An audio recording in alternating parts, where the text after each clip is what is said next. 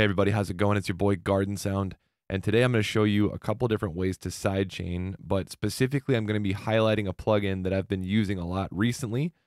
Full disclosure, this plugin was provided to me free of charge, so I have to let you guys know that I'm sort of tasked to review this thing, given the option to do so or not, and I have to say, I think it's well worth the $30, but we'll go over it later. This plugin is called Chain Shaper. It's available by Noir Labs, and I'll put a link to this particular page in the description below. So what do I mean when I say sidechaining? Sidechaining is the process by which you are ducking a signal via another signal. So you have signal A and signal B, and when signal A fires, it ducks signal B a little bit for the duration or a part of the duration, or at least maybe the transient of signal A. So what we're going to do here is we're going to set up a little example of traditional sidechaining. I'm going to set up an example of what I've been doing for the last few years, and then I'm going to show you how Chain Shaper does it better and more intuitively. There's another plugin that does a similar thing called Gatekeeper, and I'm not making the argument that this one is better or worse. I'm just saying that it's a similar type of thing. The drawback here, of course, is that it is only for Ableton because it is a Max for Live device. However, Gatekeeper is only $9 more and apparently works on all platforms. I will have to check this out at some point. I know Mr. Bill uses this one, but I haven't had the pleasure of operating it yet, so all I can speak for is this one. I'm going to set up a quick sidechain. Let's get a little fast forward going.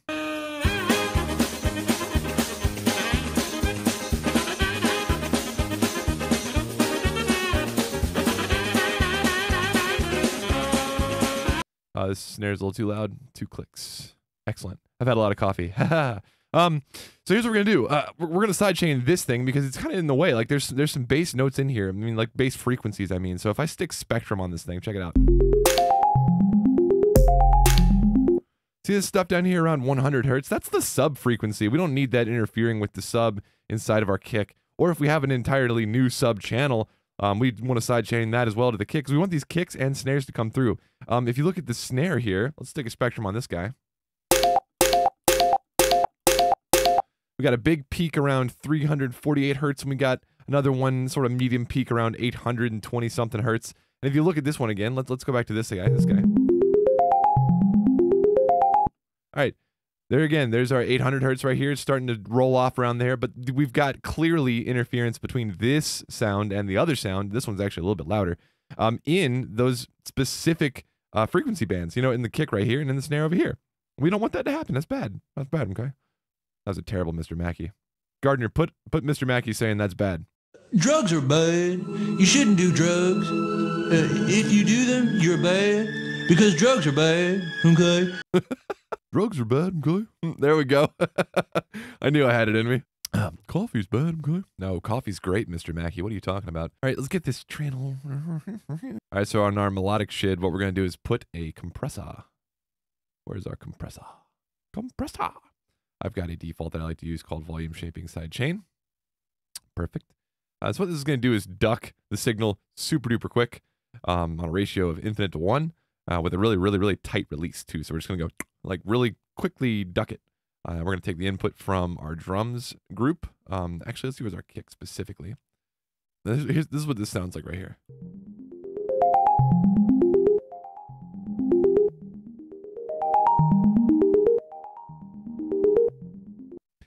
But there's already a problem here. We just wanted to duck like a little bit, not a whole lot, but it's doing a long period of time because if you look at it, this drum has a sub, has like a sub roll off, has like a sub release on it. You get this, so it doesn't stop, it doesn't release the signal until this sound is done, right? That's what's happening here. So when this sound happens, this sound gets turned down a bit so that this can come through a bit better. Now, this sounds absolutely terrible if we unsolo. I call that the amateur ducking effect. That's when somebody doesn't know how to use a sidechain. So we're not going to do that, all right? What we're going to do instead is what I've been doing for about 2 years now, which is go into my user library and my presets and grab the audio effects. What am I doing? Excuse me. It's instruments, instrument rec, and then click. And what we're going to do is we're going to toss the click on this track up here.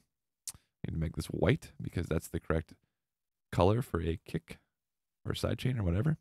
Now, I want to sidechain both the snare and the kick, right? So what I'm going to do, instead of using just the kick drum, okay, what I'm going to do is put a very, very, very, very, very, very, very short, very, very loud sample. Okay, I'm going to play it for you, but I'm warning you right now, it sounds terrible. Okay, that's the noise.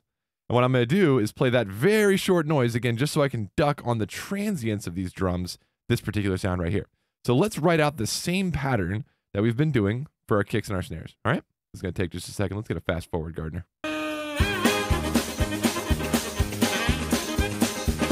All right, there we go. So now we have the click pattern happening on where our drums are happening. So we're going to turn this channel off. It's still firing. It's going to fire audio signal, and we're just going to capture that audio signal after it's done on this melodic channel. So let's go over here, and I'm going to say, instead of taking the audio from kick, let's take the audio from our click. In fact, you can rename this pound SC. And that way, if you need to, this is a trick that my friend Musar showed me. That way, let's pretend you're here and you're like, oh man, there's like a million. Well, in some of my projects, there'll be like a whole page of options. You can just type in the number 1, boom, and you're good to go. How does this sound now? See how it's just ducking it a little bit? That's pretty great. Let's lower the threshold. I want like a full-on duck, like maybe a negative 45 decibels. Like. Now, if we want more of an effect, we can turn the release up. Let's go like 100 milliseconds. That's going to sound pretty good. Here's the difference between the two. Let's turn the sidechain off. You get those peaks, you get those nodes, you get that muddiness. We don't want that. Much, much, much cleaner. Okay, so this is how I've been doing it, using this sidechain channel and this melodic crap, like sidechaining it that way to the kick and the snare. This is fine. It works just fine. There's nothing wrong with this. The other thing you can do is use a utility like Chain Shaper in order to get things even more dialed in. The advantage is you don't have to change this particular MIDI pattern every time your kick and your snare change. Lately, I've been writing a lot of music where my kick and my snare are changing all the time. So instead of having to go back in time and rewrite out this MIDI pattern, what we can do is instead use something like Chain Shaper. I'm going to turn off this compressor. I'm going to turn off the spectrum. We don't need either of these things where we're going. As you can hear, we've got the muddiness problem again. All right, let's use Chain Shaper. You can see what it does is it provides a waveform here and tells you what's going on. This is going to look a bit smoother if you have a Macintosh computer. For those of you on Windows, you're kind of stuck with this rendering. It has to use the CPU. It's a bit smoother in the demos, so don't be thrown off when you see this. I have a PC. And there's this line here. And this line is the shape, all right? This is exactly what's happening, but we have no input yet. So what I'm going to do is click the wrong thing. Perfect. I want to give you just an overview of how this thing works. So the device itself has a lot of knobs and buttons, but they're a little confusing, I'm not going to lie, from just looking at it. This is turning the entire plugin on and off. This is soloing channel 1. This is our channel selection. As you can see, you can have up to 6 separate side chains on one plugin. So I could use channel 1 for my kick and channel 2 for my snare. I'll show you why you want to do that later. It's very cool.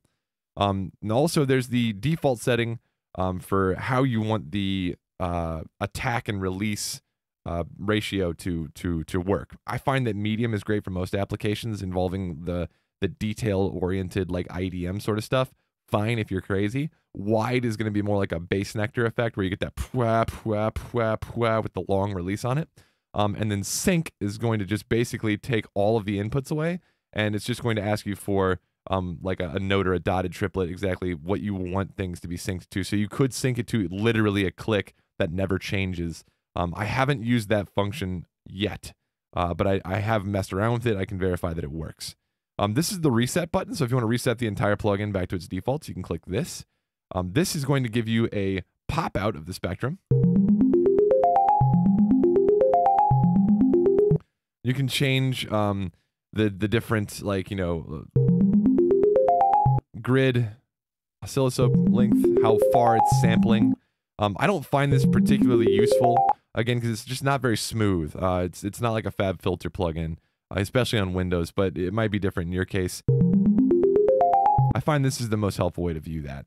There's a preferences page. Oop, that's not the preferences page. This is the global sensitivity and input.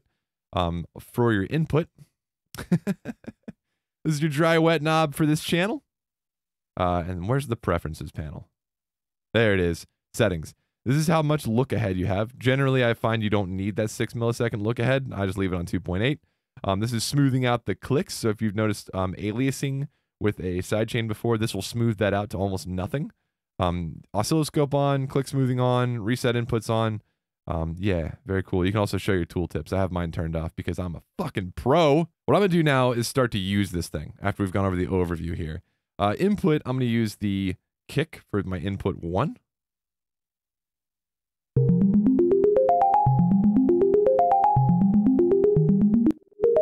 I'm going to set it to post effects so it can actually sample the audio.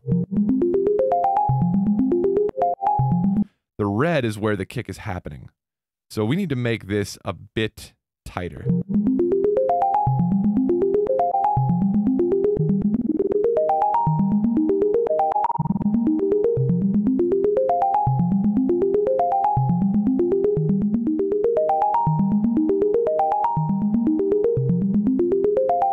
All right, now check this out. That's fine and good. We can duck the entire signal using the kick. Fine. How is that any different than the traditional sidechain that we set up earlier? It's not. Here's where it shines. Let's go ahead and duck that on a multiband. So I'm going to turn on my low band. So this is only things 120 hertz and lower. I'm going to double that to 240. All right, we're going to use the same settings. Dry wet's going to go down a bit.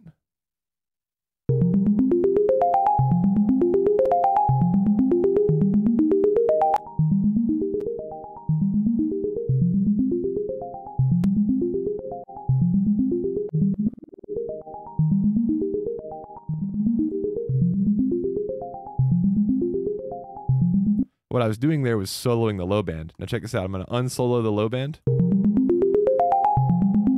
What we've done here is we've literally only sidechained the frequencies that are interfering. That's rad. Let's do the same thing for the snare. So that's channel 1. Let's go over to channel 2. All right, channel 2 input. Snare. Same setting, post effects. And now we're only going to sidechain the mid and upper bands.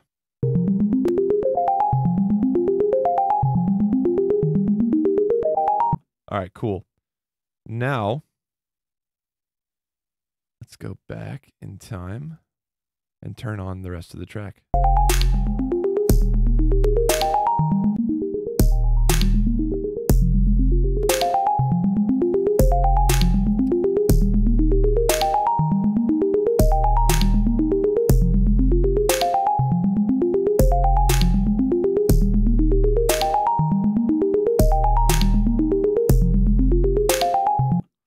So there's our fully sidechained signal. As you can see on channel 1, I've got the kick sidechained it just a little bit dry wet. We could increase that a little bit if we wanted to. I'm just starting to get a little bit of aliasing though. This channel 2 is sidechained the snare, just the high band. We'll turn that on again.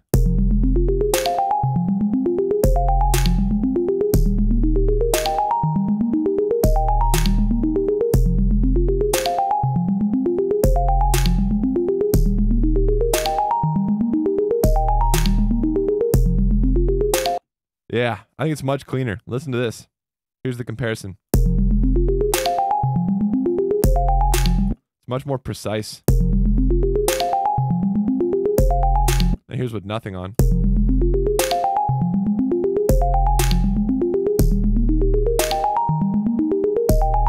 That immediately cleans up the signal. So like I said, I've been using this a ton on some personal projects. I have 2 albums that are coming out in 2019 that are going to have this plugin used on some tracks.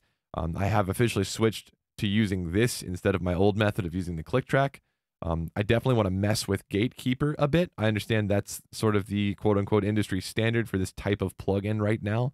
I just got to get the capital for it. If you'd like to help me get the capital for it, you can subscribe to my Patreon page. Hey, and if anybody from Polyverse is watching, please send me an NFR copy. I'd love to review it. Anyway, that being said, some cons to this particular plugin. The UI is a bit messy, and I don't mean that it's hard to read. I mean that it's very high contrast. So for instance, I find that my vision kind of gets lost in this sea of green and red, and I forget like what's turned on and what's not turned on. That is pretty confusing, just to have the green be on and the red be off, and all the symbols are exactly the same. So what does this button do? Why is there a power button here? Nothing's really labeled. It's all very mess around with it until you understand it type of approach here. Not exactly intuitive right from the get-go. However, I will say that after clicking around with it for a solid 5 to 10 hours, I understand what each button does, and I rarely get lost in the plugin anymore. So there is a steep learning curve. Once you get past it, it's gone for good. The other thing I want to say about this plugin is that it's not exactly the most optimized plugin. It is running through Max for Live. I find that Max for Live plugins don't run very well on Windows. I haven't had an opportunity to test this particular plugin on my Mac. But usually I find that it runs better on a Mac, so maybe there's just some optimization that needs to be done for Windows-based Ableton installations. I know that I'm running a pretty hefty computer, and I know that when I get about 10 to 15 of these plugins in any given set, I have to turn my buffer way up on my audio card, as well as just how Ableton is, running CPU-wise. It gets pretty hot. That shouldn't be happening on my computer. It's pretty beefy. I have a Core i7 7700K, 32 gigs of RAM, and I'm running a solid state drive, both import and export. So everything is fully optimized to run as fast as possible. I can throw 5 or 6 instances of Pro MB on a track and not have any issue. But if I put 5 or 6 instances of this on a track, I'm definitely going to start to have an issue. So there's some optimization that needs to be done to make this competitive. But otherwise, I would give this a solid 4 out of 5. I think it's worth $30. If you want to check it out, I'm going to link below to Noir Labs' page, as well as this particular plugin's page.